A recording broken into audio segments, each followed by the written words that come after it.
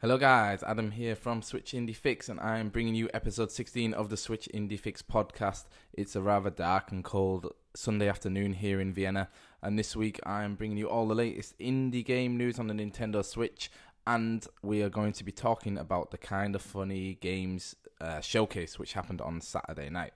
So yeah, if you don't know guys, this week was the Game Awards and the Kinda Funny show, the Kinda Funny Show Daily Showcase, or the Kinda Funny Game Showcase, I should say. So there has been a lot of indie news released this week. What I've actually done is split some of the news up from the Game Awards. I put that in our usual section, in the news section, and the actual Kinda Funny games showcase I have put into the conversational portion. As you can probably tell if you're watching the video on YouTube or you're watching the podcast on YouTube, I have a different back setting. I'm actually in my kitchen today, so if it sounds a little bit off as well for you audio listeners, there might be like a slight echo, but if not, then maybe you didn't even know. But yeah, I am in my kitchen. I've been relegated here because the girlfriend's at home. And also for you your visual watchers, I have a Kinda Funny Games Daily t-shirt on, which is quite fitting for today's episode. So let's get on with the episode. Yes, so as always, we'll just start off with a little bit of housekeeping. Actually, this week we aren't recording on Instagram. I kind of gave it a miss this week because my usual schedule is kind of mixed up. But next week or the next time we record an episode, make sure you go over to Instagram.com/SwitchIndieFix, and you can watch along live. You can ask me questions live. That'd be awesome if you have Instagram, if you go over there and give me a follow. Plus, I always need your questions for the show.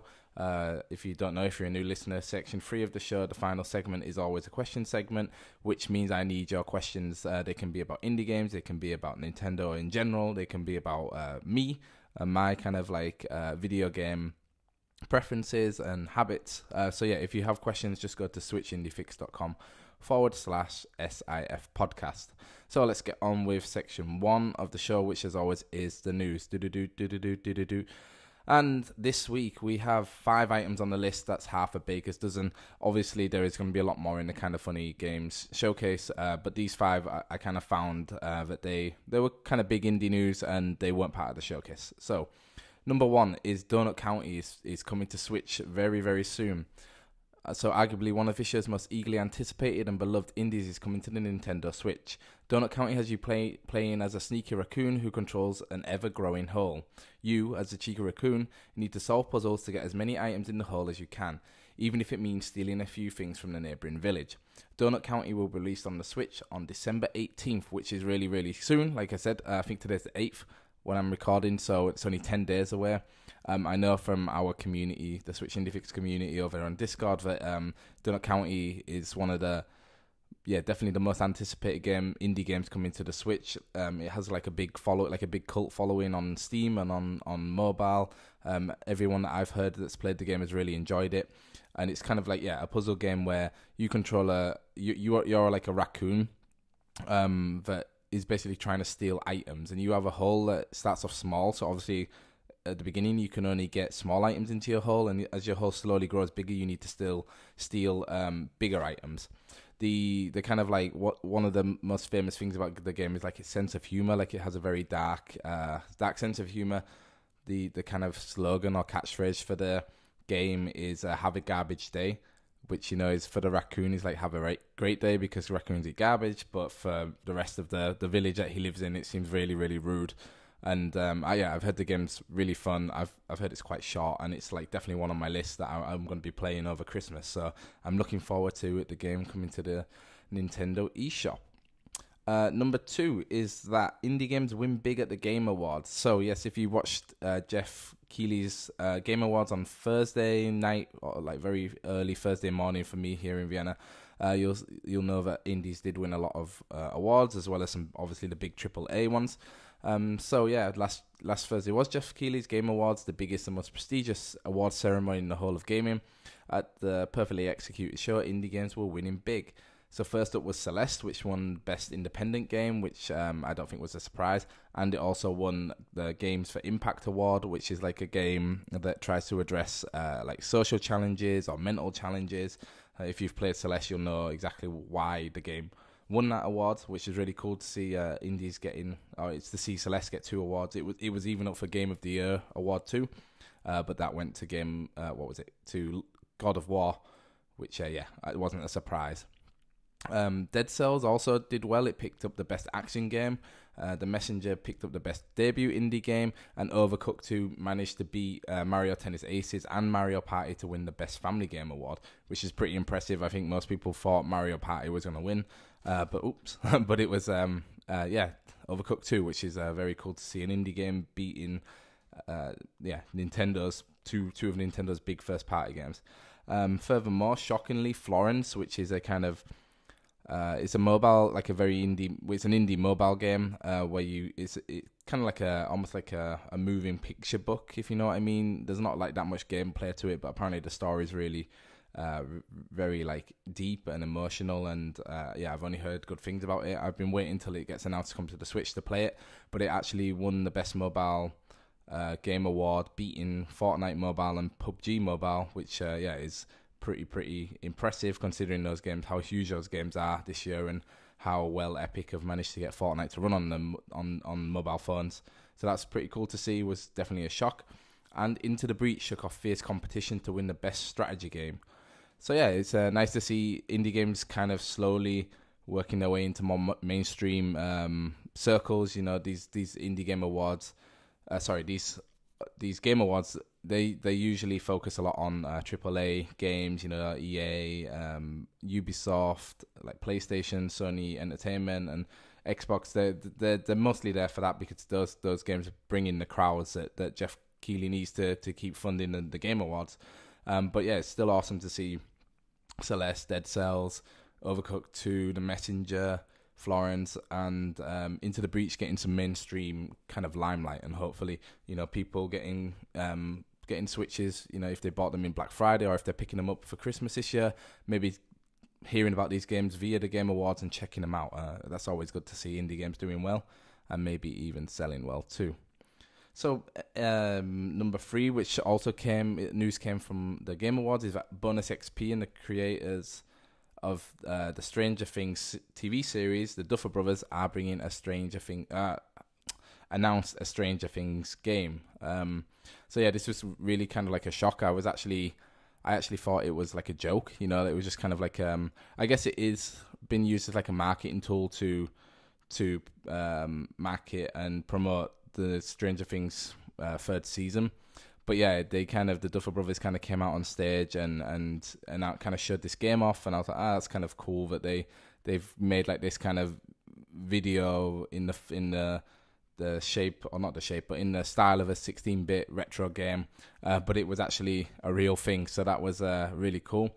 So they announced it. It's like a throwback to late 80s and early 90s games. It has a 16-bit art style. It looks like the gameplay is going to be mostly like brawler kind of gameplay, you know, a lot of like beat 'em up, kind of go into a room, enemies come in, you hit them with weapons, throw them around the room, and then move on to the next one. The theme of the game, it fits perfectly into Stranger Things' setting, you know, at the end, like the 80s. The first season was about Dungeons and Dragons. The second season was about the arcade. And this next season seems like it's going to be about video games. So yeah, I'm sure they're going to tie it in somehow to the season 3 of the series. And it's actually tied into season 3. So I believe it's set after the events of season 3. So yeah, I think that's pretty cool news. It's exciting news for Stranger Things fans. Like, it's cool in kind of pop culture that a Netflix series is now producing its own game. You know, it might end up being like it was in the 90s where everything had like a video game tie-in. Like, I hope it doesn't get to that. But I think Stranger Things as a franchise is very like strong and popular right now. Like, people are very like, they're hungry for the 3rd season of the series. So yeah, it might be like a good way for the game to do well, a good way for the series to do well. And Bonus XP, I believe they're quite like a well-known indie developer, so it's cool that they are making this game. And yeah, let's see what happens. Maybe we'll get like a Witcher tie-in game when that comes to Netflix, or yeah, I don't know, whatever games like Netflix is, or whatever series Netflix is doing, maybe they'll be getting games too. I actually saw that the Minecraft story mode, the Telltale one, was on Netflix now, so you can actually play it a video game through your TV. Because yeah, it's just a Telltale game. It's just narrative. I guess they put it on there for kids mostly, so that'd be like kind of interesting to see how you play it. Like, I guess yeah, you play it with like your PlayStation controller if you're watching on your PS4. But if you're watching through like a smart TV, do you just use like your remote control?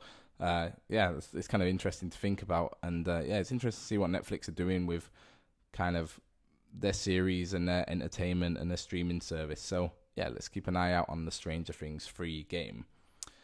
Story number 4 is that Warframe has over 1 million players on the Switch. So yes, only after a few weeks. Sorry, let me start again. Yes, only a few weeks after its launch, Warframe has already over 1 million players. The news was revealed earlier on Twitter this week by Digital Extremes, the game's developer and publisher. I think it's really cool that Warframe is doing well on the Switch. Obviously, it's free, so it's gonna have a lot of, I think, people downloading the game. Like I don't know. I guess this is how many people have downloaded it. There was no kind of information about how many people then played the game after downloading it or how many minutes each individual player played. But it's cool to see that people are trying out the game. Like I talked about on the last episode, I'm really loving Warframe. Like I think it's a fantastic game. I can't believe it's free.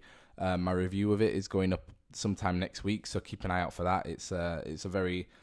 It's kind of like half review, half guide to the game. So if you are thinking about downloading Warframe, or you've just started playing it and you're a little bit overwhelmed with some of the features and some of like pretty much what you're supposed to do in the game, keep an eye out for the review, because yeah, I tried to help some new players out there.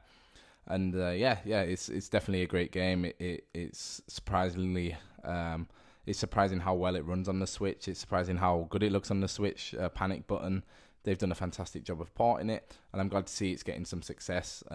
It'd be interesting to see the ratio of like downloads to spending in the game, because like I've played it for over 30 hours now, and I've had like no. I feel like the way they monetize it, it's not like so in your face. Like there's no pop-ups or anything to get you to spend money.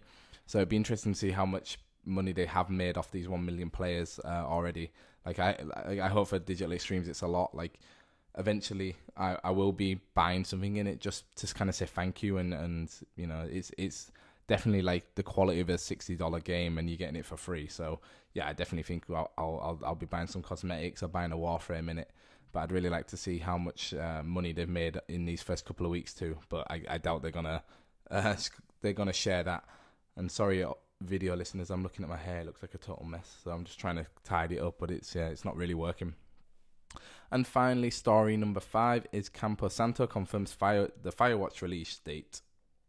So after teasing months ago that they were bringing their critically acclaimed game Firewatch to the Nintendo Switch, Campo Santo have finally settled on a release date for the game, and it's soon.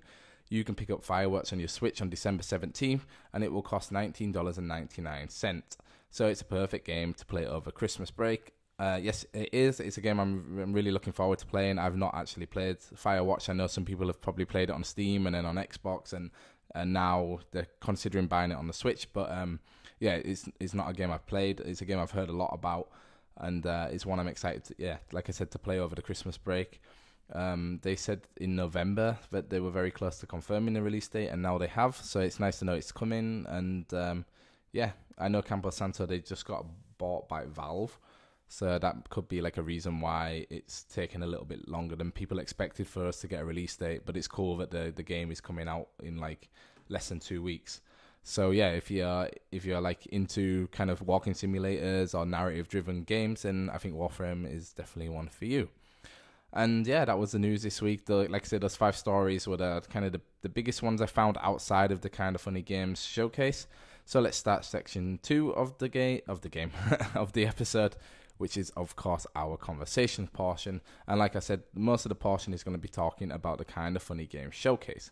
So if you don't know what Kind of Funny is, or what the Kind of Funny Games showcase is, Kind of Funny are basically like they're a podcasting business that is based around video games. It was set up in 2015 by Greg Miller and Colin Moriarty, and like I think Tim Gettys and Nick Scarpino. And yeah, they're kind of like a rags to riches story. They all left IGN, set up their own company. making podcasts, and they were doing it in one of the guys' like spare bedrooms, and then like 3 years later now they have their own studio in San Francisco, and they have produced this Kind of Funny Games showcase.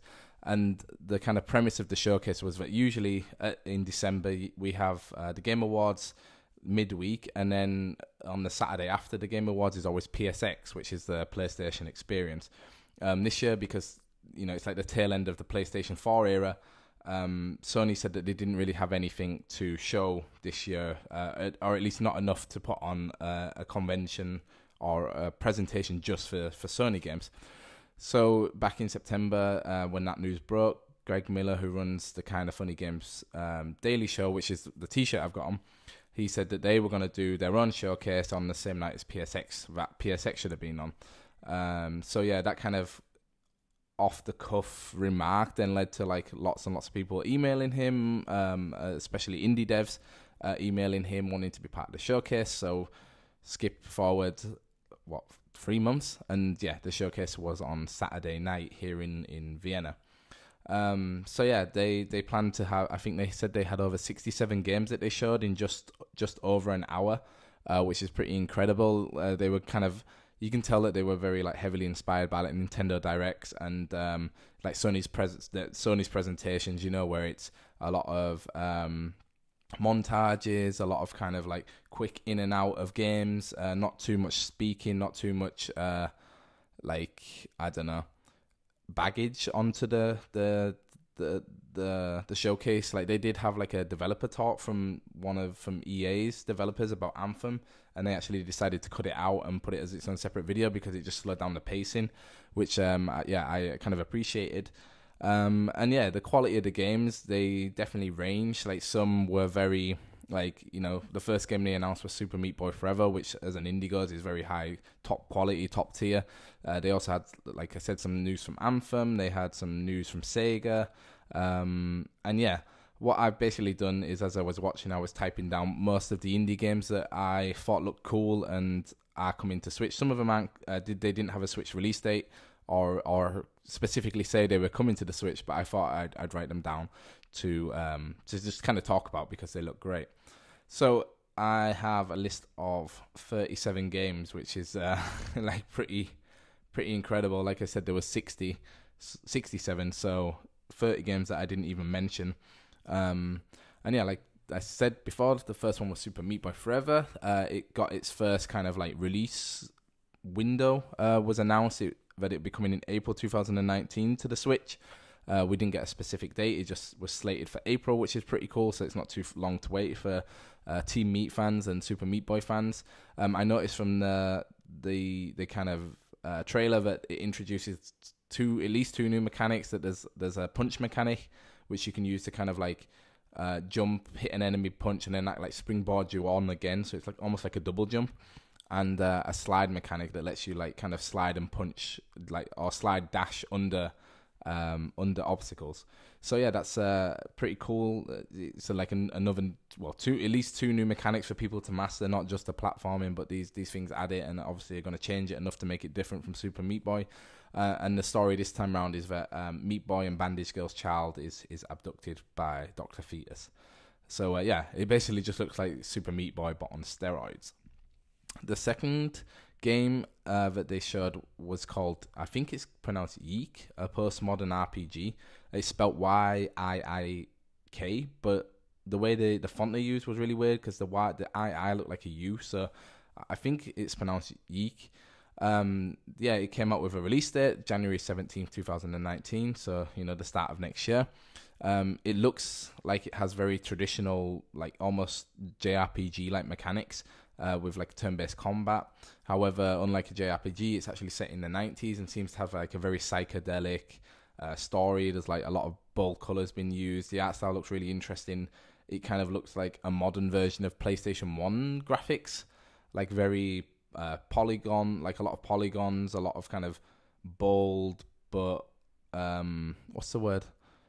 Like very bold colors, but they're just very like, I can't really explain it. You need to look at the trailer to see. Like you'll understand what I mean. How the colors they contrast very, very like differently to colors now. Like there's not a lot of depth to them. It's like, okay, here's just like a really bright red, here's like a really bright yellow, but it altogether it looks really cool.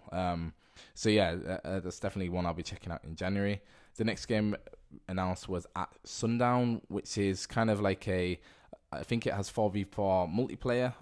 It's coming out on January the 22nd next year. So again, another game that's not so far away. And it's basically like you're in a map, and it's like a shooter where you're running around and you're trying to kill your friends. But there's like a fog on the map, so when you're in the fog, your friends can't see where you are. So a lot of it is like sneaking, waiting for someone to walk around a corner, and then like kind of shooting them. So it looks like kind of like a fun party game. Like I said, comes out January the 22nd. The next one is ToeJam and Earl Back in the Groove, which is like the worst kept secret I think ever. This one was actually leaked before the release date was leaked before the showcase. It's coming out March 1st, 2019. So I guess if you have nostalgia for ToeJam and Earl, I think they were out on the Sega Mega Drive back in the day. So if you want some 90s and nostalgia, that's definitely where to go. And that's kind of like a theme I noticed about the showcase, but it was very like 90s nostalgia based. Like it's getting kind of worrying for me that 90s now is like, what 80s was like 10 years ago. Like everyone is kind of like arcing back to the 90s because 90s kids are all getting now into their 30s, and it's kind of worrying for me because it makes me feel old. The next one, another big game announcement, was from Biffle Studios, another Biffle short called Quarantine Circular, which is out right now. It was released then on the showcase. Mike Biffle is a big supporter of Kinda Funny. He was one of the first devs to kind of support them when they went independent. Quarantine Circular, it looks a lot like Subsurface Circular. Like I guess it's built in the same engine. It's basically like a narrative text adventure. Subsurface Circular, I reviewed it. You played like a robot that was traveling on the underground and was searching for missing people. And it's basically like, you have like a conversation tree, and you're basically looking for like keywords. So you ask a question about the missing person. Someone gives an answer. They have like a keyword that you need. You take that keyword, and then it's like, okay, now I go and ask this person who is acting strangely. You use a keyword, and maybe they give you like a little bit of information that progresses the story along. What's it called? Quarantine Circular is another Biffle short. So it's like a game that they try and turn around as quickly as they can, just to like pump a little bit of money into their company whilst they produce something bigger. So it's out right now on the Switch. I think Subsurface Circular was like $6 or $7, so it's pretty cheap game. Subsurface Circular was really good, and I'm definitely going to check out Quarantine Circular. It seems to be like an end of the world dystopia setting, I guess, about some disease that's got out, and you're kind of trying to find out who is responsible for that. So yeah, definitely interesting. And now I'm just taking a sip of tea. Perfect. Next was a very different announcement. It was called Adam's Ascending, it was basically a live action video, or a live action trailer about like I guess it's from the trailer. It seemed very much like almost like a roguelike. Like you seem to play as like an astronaut that lands on a unusual planet. And in the trailer, the guy basically goes into a cave, dies, and then respawns in the same spot. So like that's why I get these like roguelike feelings to it. But art wise, like it looks very let's just say indie in like every sense. Like even the trailer, I know it's made by one guy, and like it's really impressive what he did, especially with the live trailer. But it does look very like alpha build. And kind of gave me like a No Man's Sky kind of art style feeling, like it's in like third person. You have like this kind of 70s looking astronaut there, and this like kind of open worlds and giant skeletons and stuff. So yeah, it's definitely an interesting looking game. And they were actually announcing that their Kickstarter is live. So that's pretty cool. If you check out Adam's Ascending, and you can go and support them and back them on Kickstarter. Next up was Moving Out by SMG Studios, who brought us Death Squared and Super One Jump, was it called? Super One More Jump. Moving Out is basically like if you imagine, it looks a bit like if you imagine Overcooked, but instead of cooking, you are like a moving company. So you and friends can like work together to get furniture out of a house, get it across like dangerous terrain, and yeah, like Overcooked, it has kind of like ridiculous, cute art style. It looked really interesting. There was no release date, but it did say it was coming to the Switch. So yeah, SMG Studios are great guys, great developers, and I'm excited to see what Moving Out's about. Next up was Operencia, The Stolen Sun, and I kind of quoted that it's reality embraces fantasy. It was like a first-person, I guess, like RPG. It's coming in 2019. It kind of gave me vibes of, like Skyrim in some ways. Like you're using, it's first person, using a lot of magic.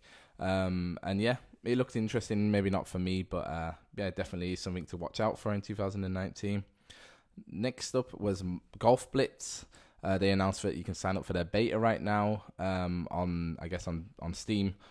Yeah, Golf Blitz. It was like a funny looking trailer, like again like a live action one, but it didn't really give you any information about what the game is. Like I guess it's like a mini golf simulator or some kind of like ridiculous golf simulator. But yeah, it wasn't the best way to show it, I thought, at the showcase.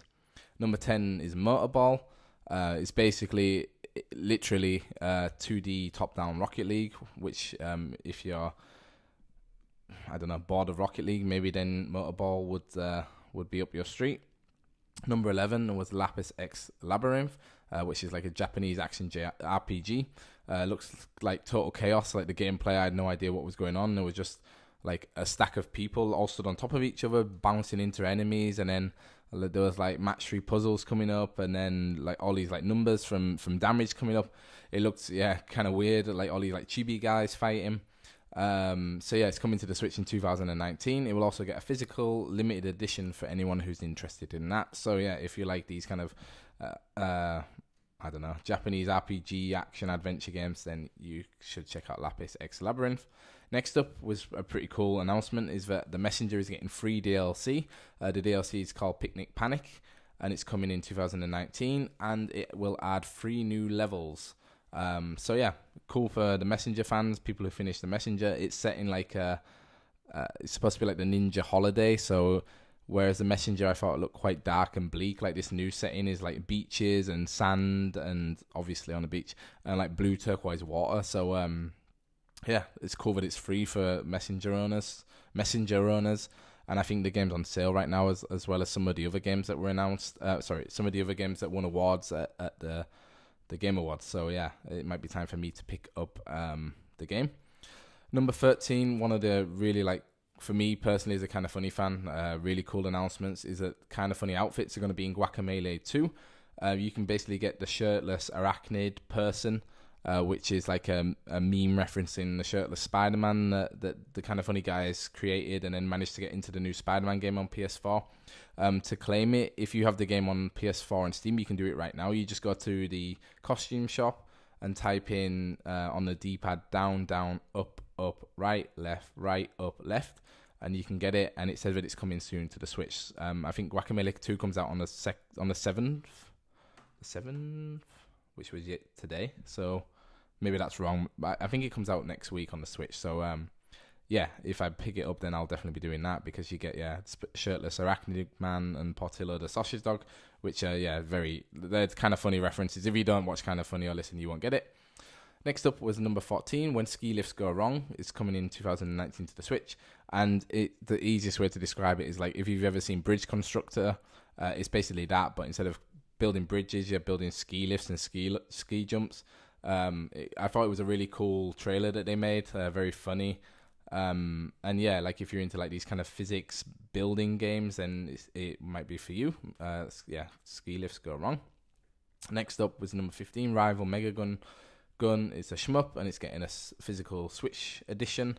So I believe it's already out on the Switch now, but if you're into physical games, then you might want to consider getting that too. Speaking of which, Limited Run also announced that physical copies are coming for Windjammers on December 21st and Celeste on January 1st, and both are for the Switch. So if you're excited for Windjammers coming up, and you're a big fan of Celeste, or you haven't played it yet like me, then you might want to consider getting the physical editions from Limited Run. Number 17 was some news from Humble Bundle. They announced Minico's Night Market is coming in early 2019. This was on, I think, the last Nindy Direct or whatever it's called. What's it called? Nindy Highlights or something. Where, yeah, you play as like this girl who comes to an island in Japan that's overrun by cats and sets up like a night market. And yeah, it's like a really cute looking game, really nice art style. It's definitely one I'm going to pick up.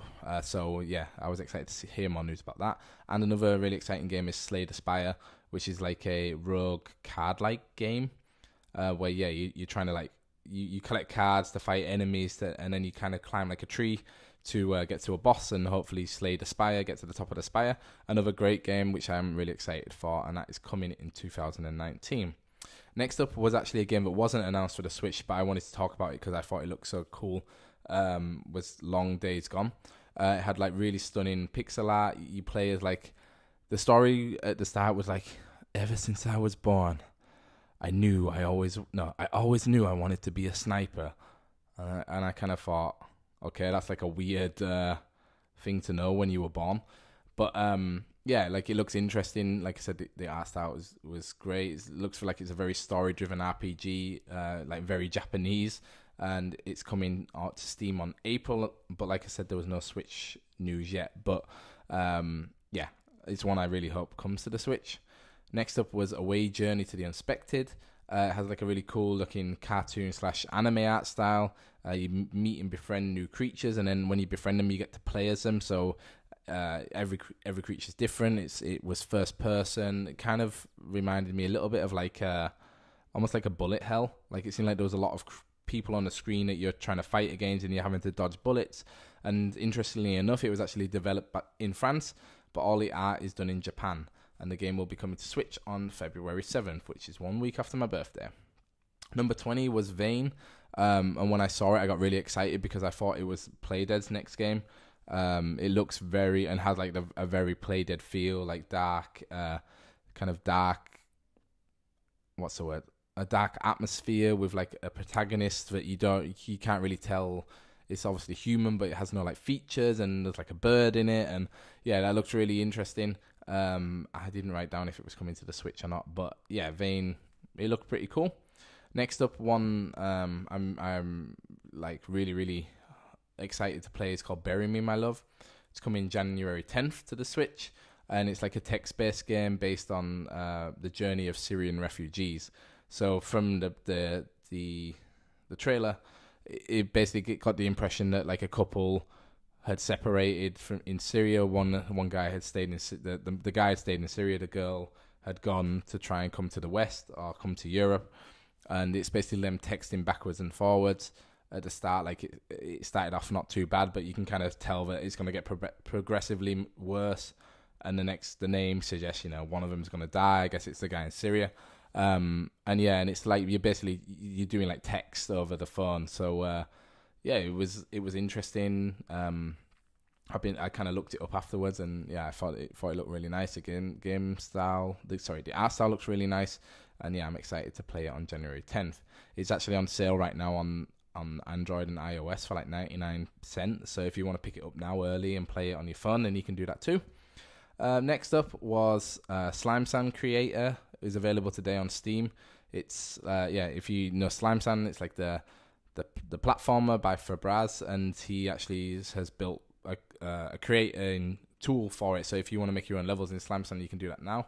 Then at number 23 was Double Cross, which they described as Mega Man meets Phoenix Wright, and is coming in 2019. 24 was Devil Engineering. 25 was Reverie, which is coming to Switch in January or February.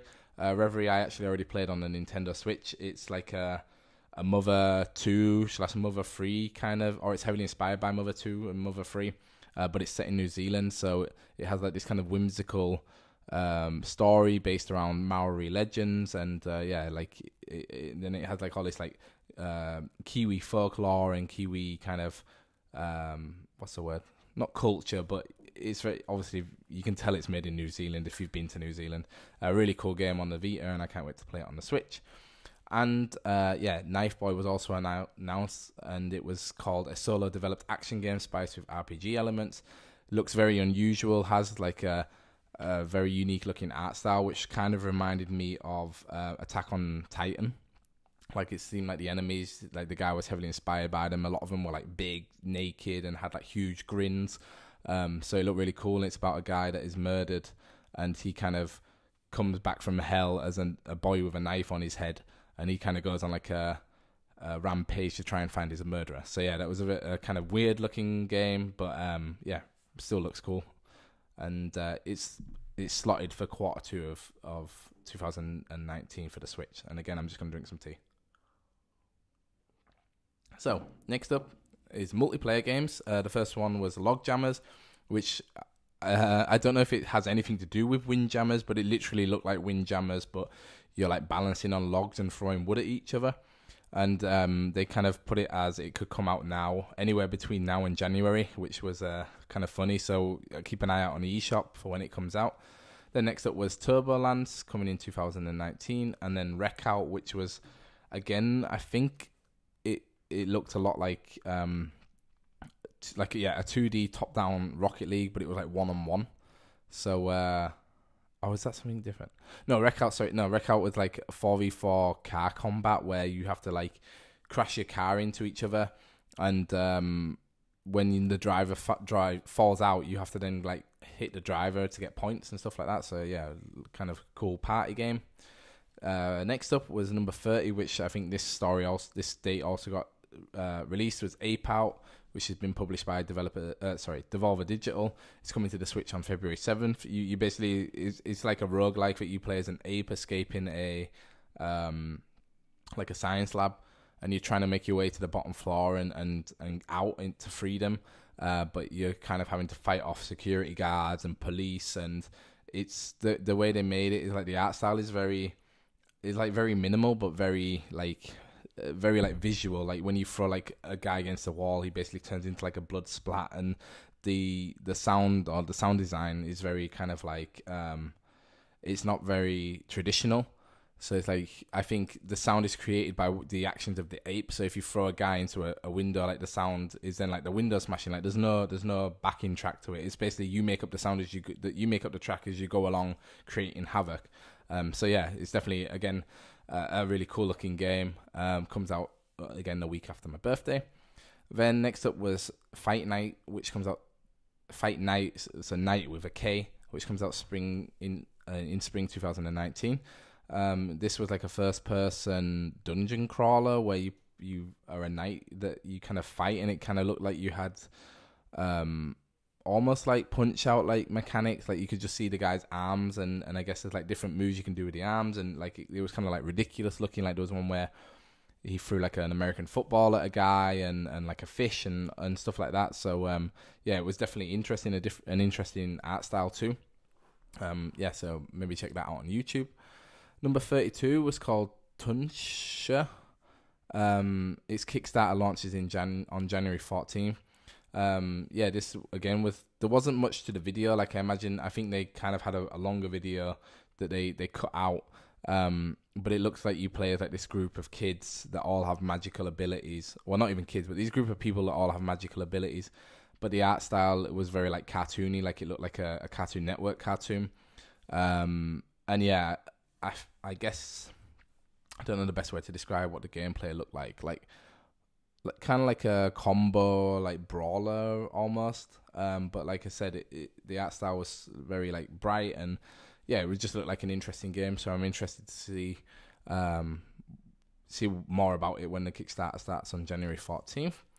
Number 33 was Supermarket Shriek by Billy Goat Entertainment. They're the guys that developed Her Majesty's Spiffing, which is like a point-and-click adventure game.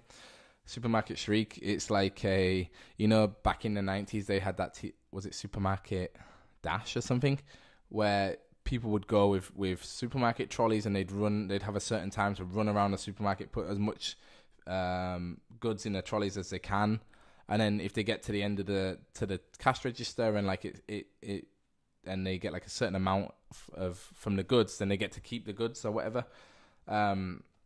So it's basically based off that, but you play as like a man and a goat in the shopping cart, and you have to get it around like these kind of crazy tracks. So yeah, another kind of wacky game coming from Billy Goat Entertainment, and it's slated for 2019. A Fold Apart was one of the more like games that left like not an impact, but like it's one I remember seeing.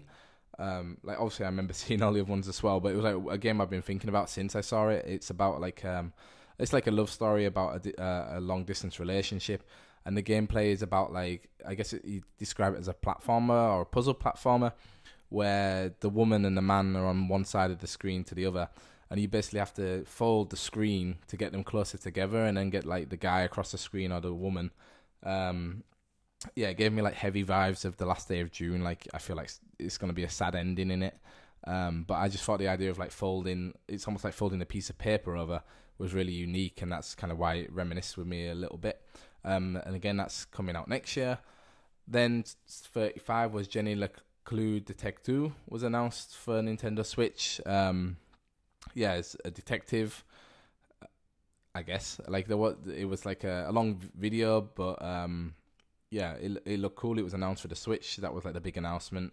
I guess you are solving like a mystery of like these unusual deaths that are in like this small town. And yeah, the art style looked pretty nice. It was like very colourful and kind of reminded me of like crafts work style art. And yeah, so that's another game that's coming to the Switch in 2019. Next one up was Desert Child, which I think it said it comes out on December 11th, so comes out next week. Seems like a side-scrolling shooter where you drive hover bikes. The video itself, the trailer, was like really, really cool. Like looked really artsy. You should definitely go watch it because it was really well done. Probably like the best directed trailer in the entire showcase, and you know there was some bigger developers there, so it was definitely worth going to check out. Like it's not a game that I think I'd like to play because I don't know. It looked like a lot of the gameplay was this like hover bikes where you go in and like almost like a side-scrolling shooter, like shooting enemies. But then I guess there is some like kind of story to it, so maybe it's interesting. I think I'll wait for reviews to see if I pick that one up. And the last one, which I thought was quite a worrying announcement, is that Housemarque Games are releasing a battle royale called Storm Divers. So if you don't know like the story behind how Housemarque Games, they originally got like popular making like old school arcade games, or like twin stick shooter games. And then about a year ago, they announced that basically those games aren't selling anymore. The niche is too small for like what they want to do with the business, so that they were like, okay, we're gonna stop making these games now, even though they made like some of the best ones in the industry. But yeah, not enough people were buying them, so they've kind of gone back to the drawing board, and yeah, they seem to be like jumping on the battle royale train, which I guess is either going to be a good thing or a bad thing for them. But I kind of feel like if it's a bad thing, then it's going to be a really bad thing for them being an independent developer. Like I feel like after the success of Fortnite, we've seen quite a lot of battle royales popping up, and like some have died away and kind of lost all traction. Like what was it called? Not Lawbreakers. What was it called? The one that was what originally was going to be the first battle royale on the Switch. They were trying to beat Fortnite to it, and then Fortnite beat them. And now I feel like I've not heard anything about the game since, which is annoying because I backed it on Fig. So yeah. So yeah, like I don't know. You can sign up for a beta now to play Storm Divers. It looked pretty cool. Like you using like jetpacks to fly around the map, and yeah, it looked a bit more. A little bit less stealthy than like, let's say, like PUBG, where you're kind of like sitting and watching. Like it looked a bit more aggressive, which is cool, especially with the jetpacks, and there was like deployable shields and stuff like that. So yeah, I hope it's good. Like Housemarque do have a pedigree of making really good games. I hope they're just not like putting all their hopes on this battle royale. Like I could see this story going the way of like what was it, Bosky Studios. You know, they made Lawbreakers, which they were basically trying to live off the Overwatch hype, and then that failed, and then they were trying to make their own battle royale, which after about 2 weeks, after putting it out in like, what was it, like Radical early mode or whatever they called it. Then after about 2 weeks of that, they closed down. So yeah, I hope Housemarque. I wish them the best, but yeah, this might not be the best idea to establish themselves as like a studio that doesn't just make arcade or twin stick shooter games. So yeah, so that was all the games I kind of wanted to talk about from the showcase. Like I said, I was really impressed at how they managed to get so much into, I think it was 69 minutes, which is hilarious actually now that I think about that. Yeah, 67 games in 69 minutes. Yeah, really proud of the guys. Like, they like Greg said it on a whim, and then it turned into like this huge thing, and they had like the whole industry looking at them. Looking through all in like Nintendo Life and Nintendo Everything and IGN, like all these announcements made it onto there. So yeah, it's like probably like the biggest thing they've done, and definitely like the most important. Like I don't know if they'll do it again, because I think it was I can imagine it being very stressful. But yeah, it was really cool. Like I'll link the video in the description, so you guys can watch it. Like I said, it's only just over an hour, and it's definitely worth watching because there were some really cool games there.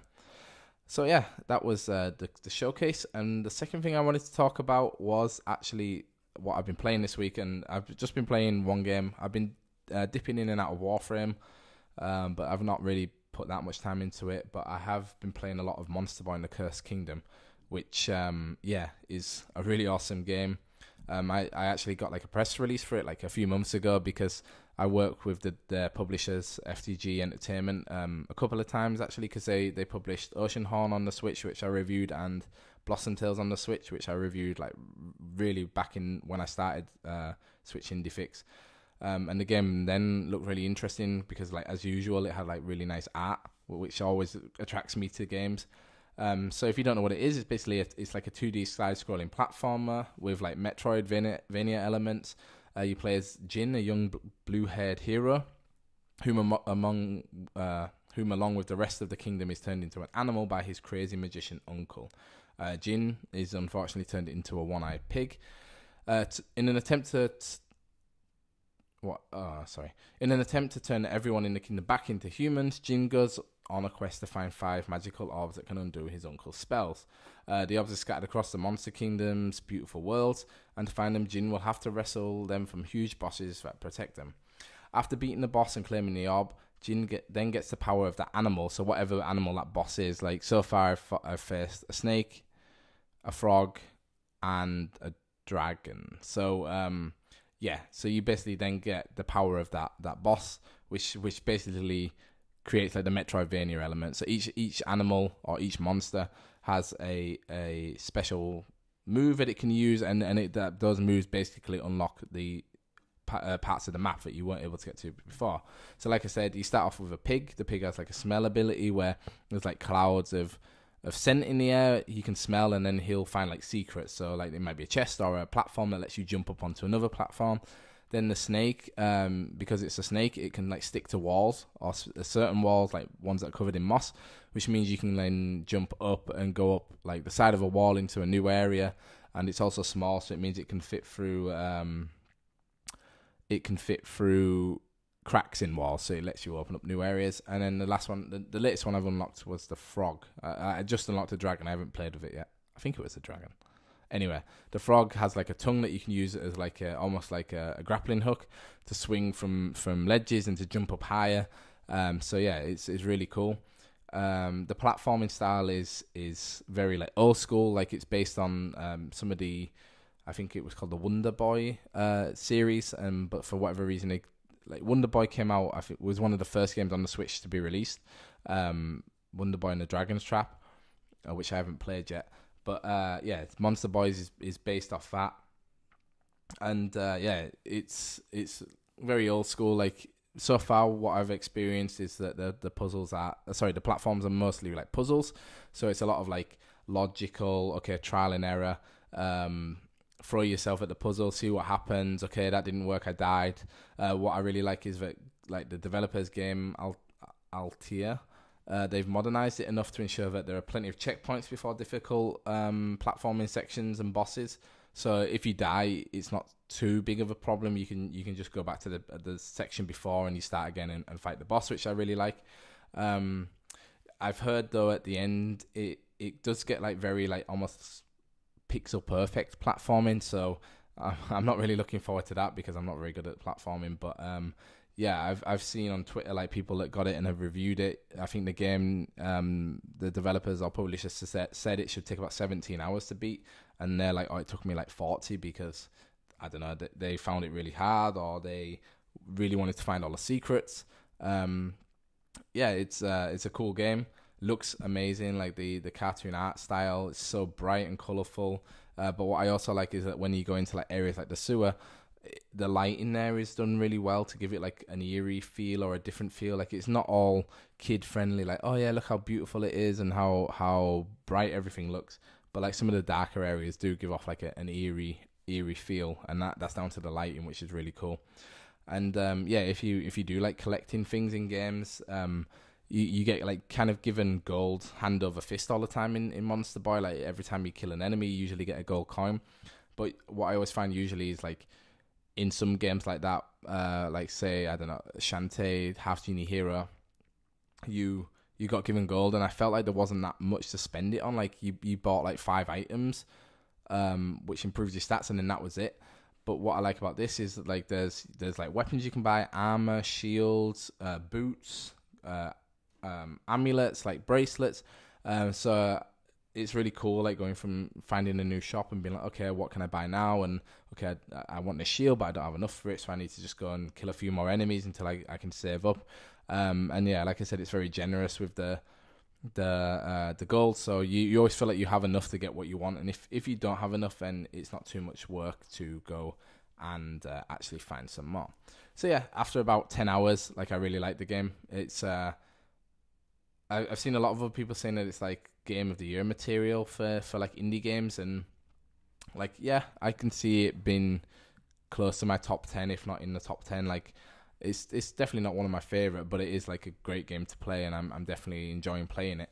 And if you like old school platformers that have been like modernized and look great, then yeah, you should definitely check out Monster Boy. And the last thing I want to talk about in the conversation section is the Switch Indie Fix Year 2.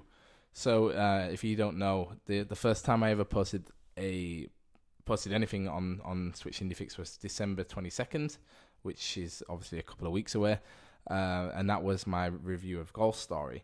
So because I've like been kind of thinking about the first year and how the first year has gone, like we've done a lot, or you know, I've done a lot. I built the website myself. I kind of launched it, met like a load of really awesome people, like, you know, other content creators, readers, fans, whatever, it's and developers as well.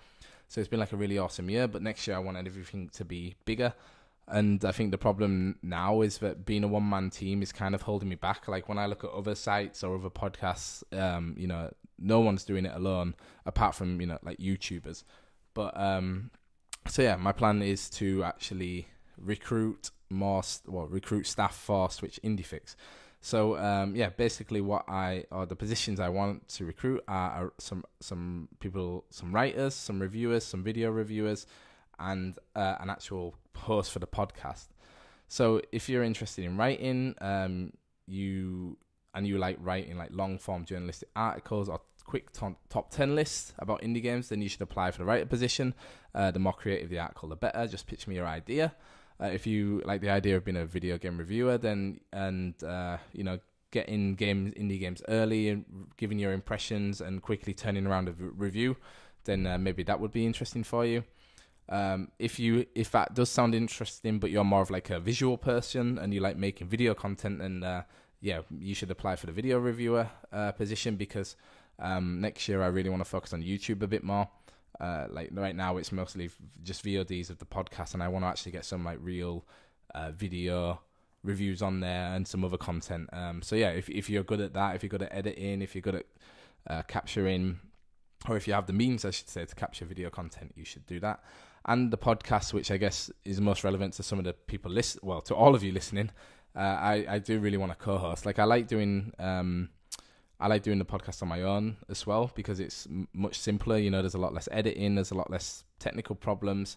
But I always feel like the quality of the content is always way better when there's someone else here to have someone else's opinion, to have a conversation. And there are, like, I know there are a lot of you who'll be saying, oh, well, I want to come on the podcast and blah, blah, blah, blah, blah, which I know you do. And I really want to have people on. But I really want someone who is here like every episode. And because of that, like I'd ideally like someone who is based in Europe because the time schedule is much easier with the same time zone to schedule to make the podcast.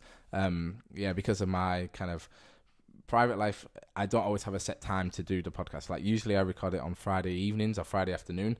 But like today, like I say, it's a Sunday. I've been busy this weekend, so I've not been able to record it. So I'm doing it now on Sunday night. And there's also the Generation 8 podcast, which I launched. So if you're a Pokemon fan, you should maybe go check out Generation 8 on whichever podcast service you're listening to this on. So that's like another thing I have to kind of think about too, which is still part of Switch Indie Fix, but is like its own thing. I haven't really worked out what it is yet. So if you are Europe based and you've had some like maybe podcasting experience or YouTube experience, like you're used to talking into a mic, you're used to kind of carrying a conversation or at least starting a conversation, then please apply for the positions. And the easiest way to apply is to just send me an email at adam@switchindiefix.com if you're interested in being a writer, a reviewer, video reviewer, or co-host.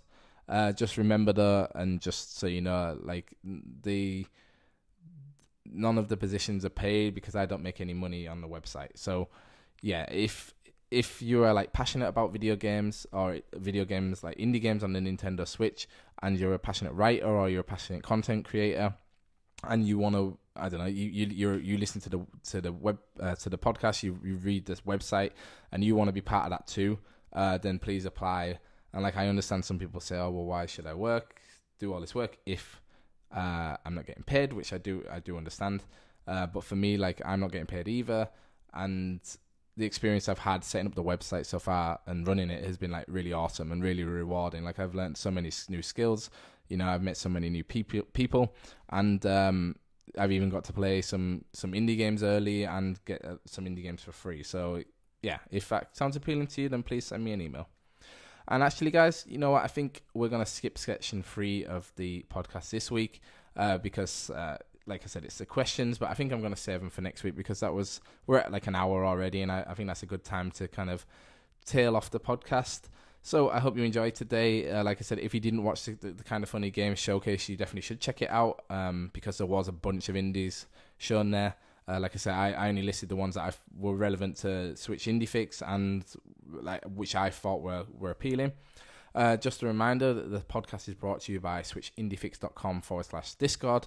The Discord has had like an influx of new members the last couple of weeks because of the Switch Indie Fix Game Awards, which I've been running. And I actually just posted the winners. So if you want to find out which content creator won the best content creator, which was the best indie game of the year, the best like strategy game of the year, make sure you check out switchindiefix.com. And yeah, if you want to talk about indie games on a Nintendo Switch, then you should go to switchindiefix.com/Discord. So thank you to everyone that has been watching and listening. Like I say, this one is I've been in the kitchen, so if I sound a little bit different, that's why. The podcasts will go up later today on Apple Podcasts, Spotify, and YouTube as soon as I can. And be sure to check out, like I said, next week is my Warframe review, and there'll be also another post going up, which I hope is supposed to be I want it to be very helpful to new Switch owners. So keep an eye out for that. So thank you all for watching, guys, and for listening. I really appreciate it. Like I said, if any of those positions sound interesting, make sure you send me an email. And if not, then I'll see you all next week. Thanks a lot for listening. Bye-bye.